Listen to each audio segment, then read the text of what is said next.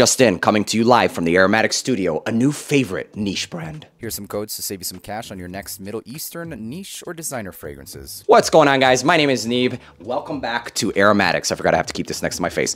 Why am I using this microphone, you might ask? Well, I had some plans for it, and I got it off of Amazon.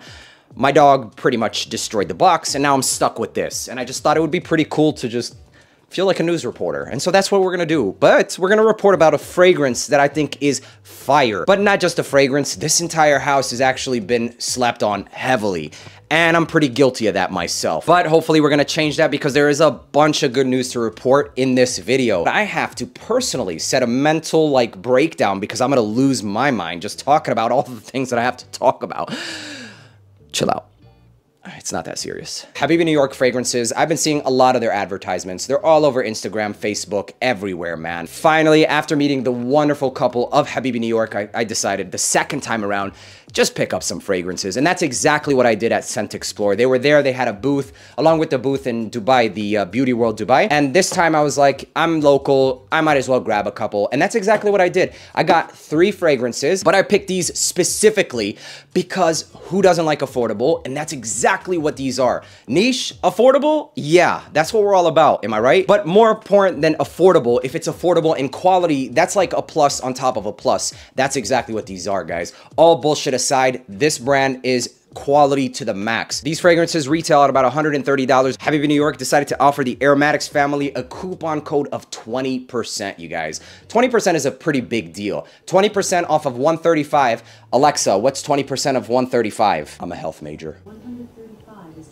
$27 off. $108 for 75 ml, 2.5 ounces of straight up niche fragrance. That's exactly what it is. All of these are made in the United States, so you don't have to worry about any of the IFRA, violations or anything like that. For a lot of people that are worried about, cheapies and stuff like that, you're gonna get good quality, man. You pay the high dollar, you get high dollar products. Except with this one, the main reason I picked this up, you guys, is because it exceeds that, okay? And with that 20% off, it's a no-brainer. You go to Macy's, you're not even gonna find a fragrance for $105. And you might find a fragrance for $105, like a Zaro Chrome Extreme, which you can get on discounters for like 35 bucks. These, however, have a lot more heart. There's a lot more to the presentation. We already know that as far as price value, it's a 10 out of 10. They do have a couple of other fragrances which come in a more premium presentation, and I've presented one of these before. I have it on the table here, a part of one of my list videos. It's that good. And it smells like Karak tea. It's a part of this one. It's the Reserve collection. It's a little bit more expensive, but you get what you pay for. Not only is it a higher scent profile, but it's a parfum concentration, so it does last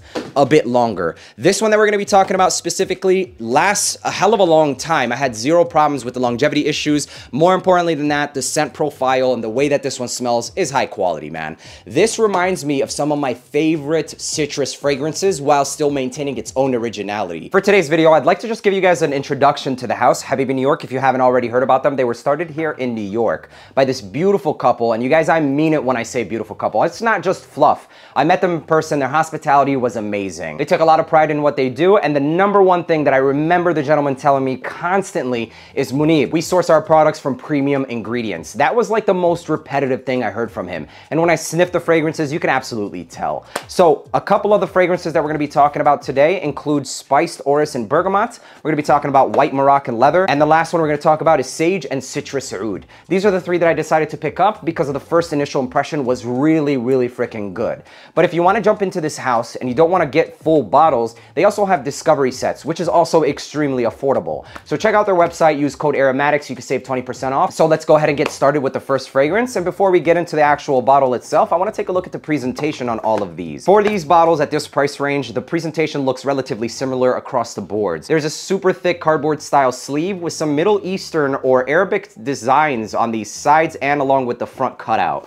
So when you pull that cardboard sleeve out, it reveals the box. You pull up the top and the fragrance rests in a cutout. And inside the cutout, you have the bottle like so, and it's called Spiced Bergamot and Orris. This is their signature design. On the front, you see H for Habibi, and on the bottom, it's Habibi. So the word Habibi itself basically means my love. And it was a thing also that was very used repetitively, was that was the entire motto of the brand itself. The word Habibi is used because they want to inspire love through their perfumery. So that's like their main mission, is like Eastern perfumery infused with Western style and taste in this bottle right here and inspired by love. So all of their fragrances are inspired by love. And so let's just get right into it, man. The first fragrance I want to talk about is Spiced Bergamot and Orris. Off of the top, this is so good. It smells like a fresh citrus fragrance. It honestly reminds me a lot of like lemonade, but much more than just lemonade. There's some cardamom at the top, some black pepper. You get this Orris. It's nice. It's buttery. If you like Orris fragrances, you're going to absolutely love this one. It's a citrus fragrance that you can wear in the summertime, springtime, and in the fall time. I wouldn't necessarily recommend it during the wintertime, but honestly, it's got enough spice and an oriental edge that could honestly do just fine during the winter if you're going somewhere indoors. So yes, I rocked this. This is the first fragrance out of the three that I actually got a full wearing of, and I'll discuss this in a more in-depth review for this fragrance on its own, but this one, it really did good. During the wintertime, I got a 7 hours out of this fragrance. Granted, it lasted a little bit more so on clothing than it did on skin because of the fact that my skin was a lot more dry, considering it was like 27 degrees and windy. Obviously, if I'm dry, it's going to perform less and vice versa. So if you really want more out of your fragrances in terms of longevity, you've got to be moisturized, and also the weather does play a significant role. But Spiced Bergamot and Orange is all about the citruses up top, and you get this mellow spiced undertone. The spiced undertone is going to come directly from this cardamom and that black pepper, and as you get into the mid, you get mostly this nice earthy but fatty Orris quality. If you like fragrances like Dior Homme Sport, Dior Homme Cologne, or even the discontinued Dior Homme Eau, this is like a niched out version of all of those. It's in that same family, but to be honest, the quality of this one smells like just a notch up. There's something more unique about this one, and it's that oriental touch that I think really wins me over with this fragrance. So a couple of discontinued fragrances that I mentioned include that Dior Homme Eau. This one, it honestly took me way back, and it did it in an even better way. So if you enjoy those types of fragrances, fabric softener with citruses, slight bits of oriental vibes, undertone of spices, you should definitely check out Spiced Bergamot and Orris. The main reason, or the point of referencing Dior Homme Eau, which I do have in my collection, is not so much to say that it smells like it, because it's far from it, but it's in that same vein or family. This is discontinued now, and to be honest with you guys, I wouldn't even hunt for that anymore. I would much rather go for this, because like I said, it does this whole lemonade vibe, but it adds an oriental bite to it, and I absolutely love it for that. And since we're on the topic of this fragrance, I'll just go ahead and give you guys my full reporting. So this will serve as a full review for Spiced Bergamot and Orris. Total rating and score for this fragrance, I'd give this a solid 9 out of 10 for a freshie, for a spring and fall time. This is happy vibes right here. So if you like fragrances like Musk Therapy, if you like fragrances like Dior Homme Eau, you're gonna absolutely love this one, except like I said, it adds that Middle Eastern bite. Notes of this fragrance include cardamom, bergamot, black pepper, and sparkling citrus. So you're gonna get this effervescence at the top, and to be honest with you guys, it smells like a mellow lemon. There's nothing cleaner like, there's nothing sharp whatsoever with this fragrance. Once we get into the mid, you're gonna detect this buttery, fatty Orris quality, slightly earthy, and it's also mellowed out even more by this fluffy lavender as well. Once you start getting into the dry down, now you start to get this dry woods quality, mostly from this Haitian vetiver. So it does have a vetiver nuance in that later dry down, but it's complemented very nicely with this tonka. A very nice base sweetness, so it smells almost like this sugared lemonade with this creamy fatty Orris and a touch of oud. There's absolutely nothing animalic to this fragrance, and really the most standoutish nuance from this fragrance is going to be the vetiver in that dry down. But even then, I'm not really crazy about Terre d'Hermès. I'm not crazy about super vetiver fragrances.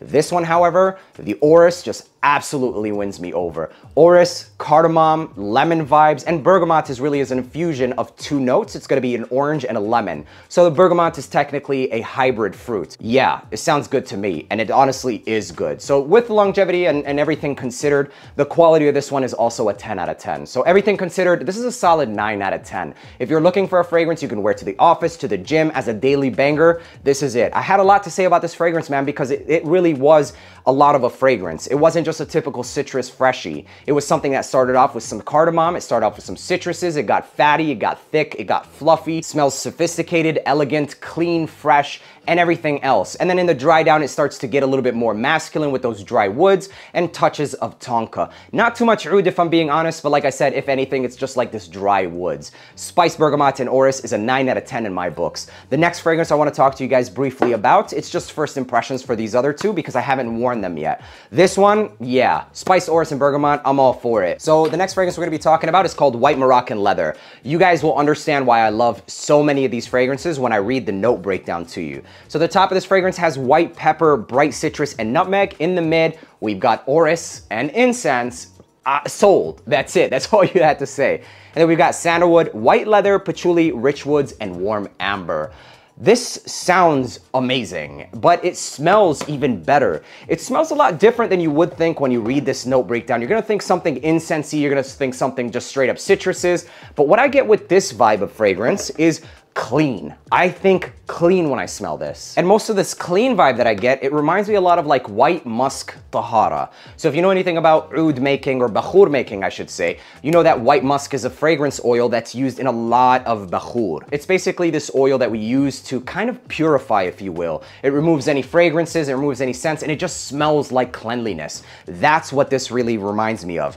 It reminds me of white mist with a lot more than just white mist. So let me spray this on a tester strip and remind myself what I get with this fragrance. And honestly, before I even do that, this design is sick. I love this frosted finish on the glass, and the white matte cap is sick. I think this bottle is really nice. So here we go, let's check it out. At the top of this fragrance, it's gonna be all about the citruses and the spices. It's not too spicy of a fragrance for me personally. I love spicy fragrances, but it has this overall white musk cleanliness to this entire fragrance. It smells like it looks, a frosted white. Despite the fact that it has those two spices at the top, I think that the Orris shines right away from the top because of the fact that it doesn't come off too spicy. You definitely have to enjoy more spicy openings, but it's by no means something that's gonna be just abrasive or sharp. Perfectly well balanced. It's got this buttery Orris that really envelops some of those spices, and that's really where I'm at with the top. But the top of this fragrance is extremely sexy. The top of this fragrance has a pretty hefty dose of citruses and some peppers. The pepper and the nutmeg contribute the spicy nuance at the top. It is relatively spicy at the opening, but it's not gonna be off-putting by any means. White pepper is a lot milder than something like abrasive pink pepper. Pink pepper smells almost like you scraped your knee if you don't put it or blend it with some other nuances. It literally smells that harsh.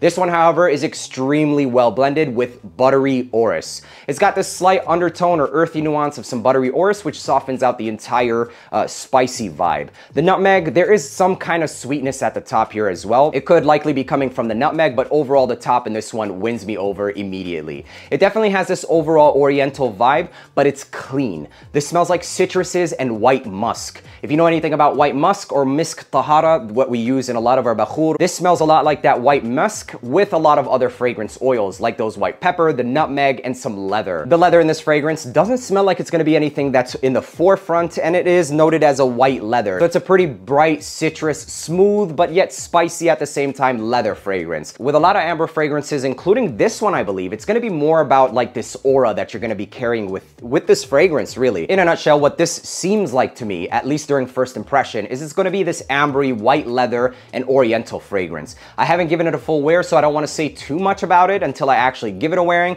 but I feel like the base or the backbone of this fragrance is gonna be more of like this aura or this cleanly vibe that you're gonna have around you the entire time. With just enough spices and an oriental touch, that's gonna really make this one stand out. I've never smelled anything like this one for sure. So for that reason, I definitely have to give this one a wear just so I can actually study it and break it down. But a really good fragrance nevertheless, and it got my attention enough to pick this one up. So white Moroccan leather, it's a great fragrance as well. Last fragrance I saved for last because it's got something pretty interesting to it. They've got a couple of notes. It's a proprietary blend of some kind of oil that they only have the rights to. And for that reason, you know nobody's gonna smell like you. This is called Sage and Citrus Oud by Habibi, New York. Same style bottle, and the top comes off like so, and inside rests the fragrance. So here we go. The caps are on there pretty snug. They don't snap on a place, but I mean, it's not going anywhere, at least for this one.